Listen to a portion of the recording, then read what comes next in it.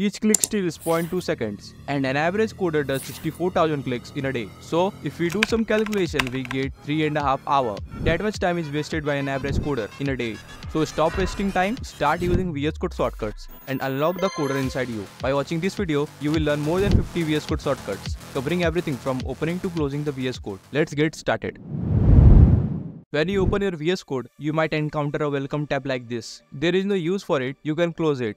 To create a folder, navigate to the Explorer and click on Open Folder. However, we won't do that. Instead, we will use the terminal as it is much faster. So open your terminal using the Ctrl+backtick command, which is right below the escape key. Then type mkdir followed by your folder name. Once your folder is created, navigate to the folder path using the cd command. After that, type code-r. Remember, there is a space in between. This opens the folder in VS Code. If you practice this regularly, you can open VS Code quickly. Alright, if you don't want this welcome tab on startup, you can uncheck it.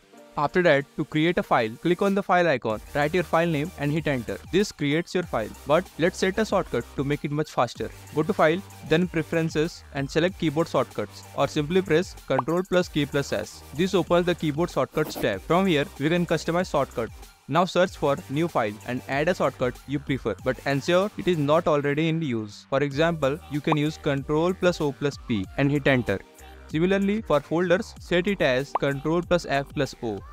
This sets the shortcut for opening files and folders in the Explorer. Now press Ctrl+F+O to create a folder and Ctrl+O+P to create a file. This makes it a lot easier and quicker than before. So here are some files and folders I created. To open the files and folders, press Ctrl+Shift+E. It focuses on the Explorer. Now you can use the up and down arrow keys to select the files and folders you want. I know you guys know that Ctrl+arrow keys helps to go word by word, and Ctrl+Shift+arrow select words. To scroll without using the mouse, you can use the Ctrl+up or down arrow keys. If you want to move a line, don't use the cut and paste method. Use the Alt+up or down arrow keys. It makes it lot easier. Okay, for the next shortcut, let's open an HTML file. Suppose you want to copy the same line again and again. Obviously, don't use copy and paste. Use Alt+Shift+up or down arrow keys. If you want to delete the line, press Ctrl+Shift+K. Let's say you want to write similar words at different locations. You can use Alt+Click to insert multiple cursor at different locations, enabling simultaneous editing. Now, to close a tab, use the Ctrl+W shortcut key. This code looks confusing. To make it more readable, use the shortcut key Ctrl+Shift+open square bracket. It makes the code more readable by folding the code blocks. If you want to unfold the code block, simply press Ctrl+Shift+close square bracket. Now, regarding comments, you can add a one-line comment using Ctrl+/ shortcut. For multi-line comments, press Alt+Shift+A. Here you can write multiple lines as comments. And then press Ctrl+Shift+P to open the command palette. It can perform various tasks in VS Code, such as customization, managing extensions, and utilizing Git. Let's explore themes. Choose any theme you like, but avoid the bright ones, as we both know why. Now press Ctrl+P to swiftly navigate through your files. Simply write the file name or select the file and hit enter. It also offers many features like jumping to a specific line in your file. Write colon with your line number and it will take you to that line. Use the @ symbol to navigate to any code block in a file. Let's go with the square function.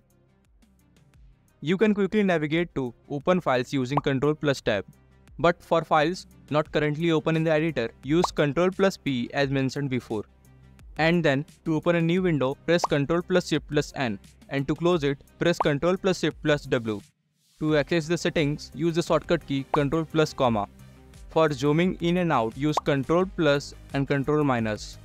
Press Ctrl+B to toggle the sidebar open and close. As I told you, Ctrl+Shift+E show the Explorer. Similarly, Ctrl+Shift+F open the search bar, and Ctrl+Shift+G opens the source control. Use Ctrl+Shift+X to open the extension bar, and Ctrl+Shift+D to open the debug bar.